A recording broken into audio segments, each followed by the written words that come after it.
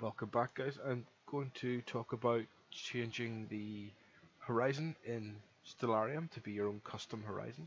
Reasons for doing this for myself anyway are that I live in an urban area and I have houses and fences, trees and things like that that would block my view.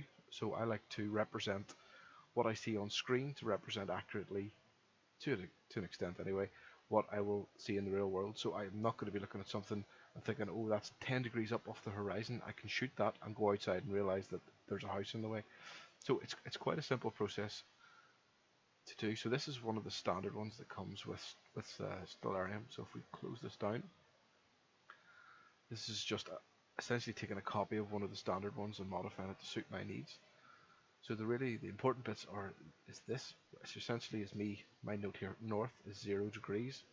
If you like that, that's 0 degrees around the horizon, and I have an obstruction 30 degrees in altitude, coming down to 20, and then we get round to east, it's 18, and that follows round in a full circle. So what we do is we take this folder and we will put it in the Stellarium install folder. So if we go to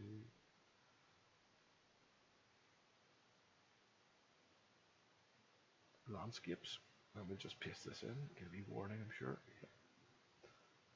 Close that down, and then when we open up Stellarium,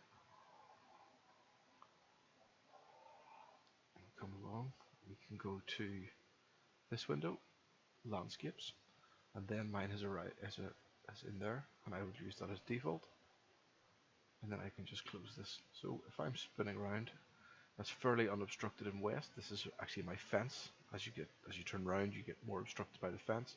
It peaks at north because that is when it's perpendicular to my mount. This is coming down along the length of the fence, then up over the house, and then down into the south and right round to the west.